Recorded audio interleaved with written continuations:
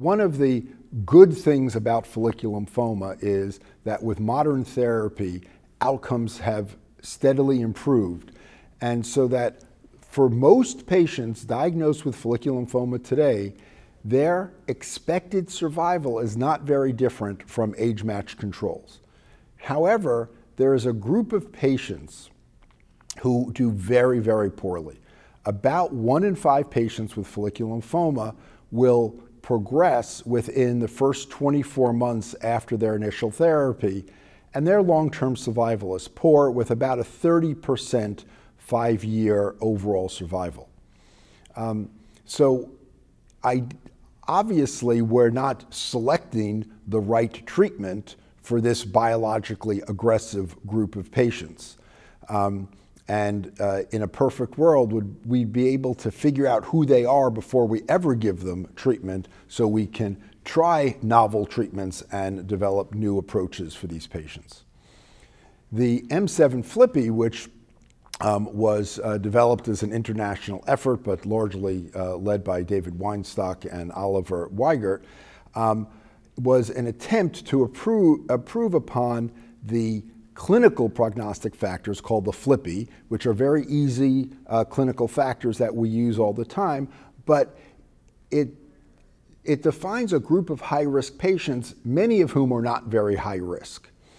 And what the m7-FLIPI was an addition of molecular information from DNA sequencing, which identified a series of genes, some of which, when mutated, were prognostically favorable. Other genes, when mutated, were unfavorable. And the m7-FLIPI takes the presence or absence of these mutations in a weighted way and adds it to the FLIPI to find a model that's really much more predictive. Because what happens is it identifies many of those high-risk patients as really having low risk. And so now we identify a group of high-risk patients that really does have a relatively poor outcome. So the big question in this study was, what was the relationship between the high-risk patients from the m7-FLIPI and those patients who were destined to progress within the first 24 months? Because if there was a very high correlation between them, then we would have a way, before treatment ever started, of identifying them. Well, there's no question that the m7-FLIPI is dramatically enriched for these poor risk patients. But if you ask how many patients are destined to progress early, by the m7-FLIPI, half progress early and half are predicted to not progress early. They're in the lower risk group of the m7-FLIPI. But if we look, there's about a 5.8-fold enrichment for these very poor prognostic patients.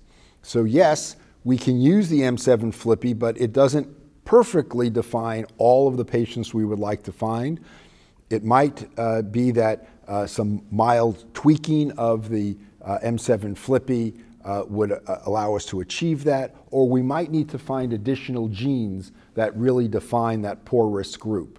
But what it shows us is that the m7-FLIPI is a powerful tool.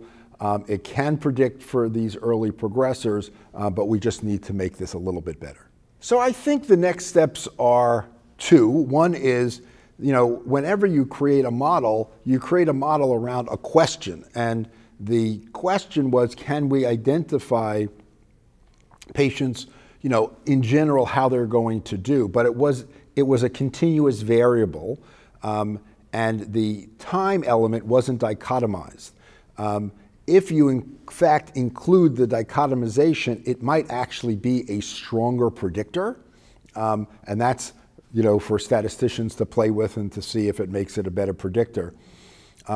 What many groups, including our own, are looking at we're trying to do very deep sequencing of these early progressors and ask, are there common genes that are mutated that really help further identify this early progressing group? And they would then be added to the m7-FLIPI, and they might be the m9-FLIPI or the m15-FLIPI, and then hopefully better identify that early progressing group.